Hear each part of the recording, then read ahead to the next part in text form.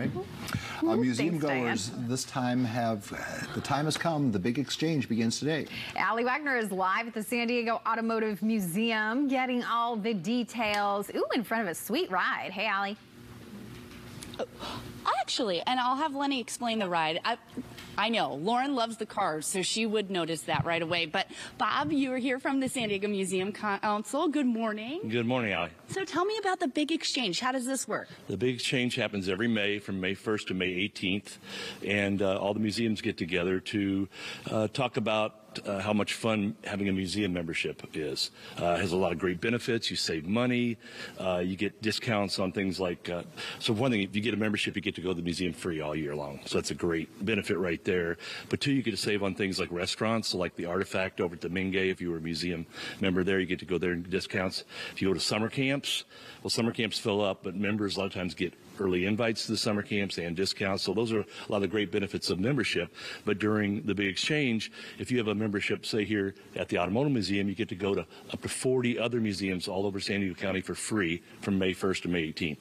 So it's a great way to show off all the memberships of San Diego County museums. Okay, so people can go, they can find the list on your website and check it out. And Lenny, we are here at the Automotive Museum where Lauren immediately noticed this sweet ride behind us. Tell me about this. Yeah, that's Marvin Gaye's Rolls Royce. So if you can imagine all the celebrities that have been in this thing. I mean, you've got Michael Jackson that's been in there, and I mean, all the guys from everywhere. So it's a really cool car, West Coast Customs. They restored it and put a little special paint on it there. But yeah, it's a great example of what we have here in the museum. And you guys right now talk about the exhibits that you have if people want to come and check it out. Oh, yeah, right now we're doing a feature on our electric vehicles, so that technology and how it's growing.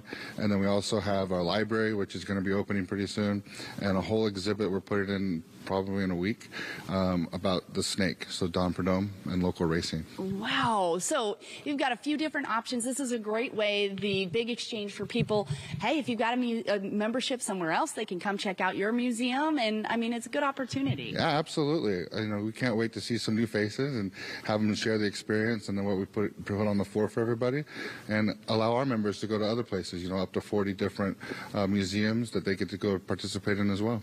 Okay, so super fun way to come check out a variety of different museums. Of course, I knew you were going to notice. See, I noticed the games over in the kids area. Lauren notices the very pretty expensive car this morning, but it is really neat as you take a walk through here. Always some definitely unique and fun vehicles to check out. Back over to you guys.